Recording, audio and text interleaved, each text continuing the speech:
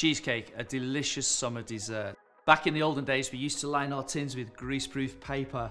We don't need to do that anymore. We've got this fantastic non-stick tin with this fabulous catch on the side, which we just release. That opens up the tin, just lifts straight off. Non-stick at its very best. One of my tips when you're cutting a piece of cheesecake is put your knife into some hot water, and that just helps the knife glide through the cheesecake nice and clean. So you get that lovely perfect cut. Delicious.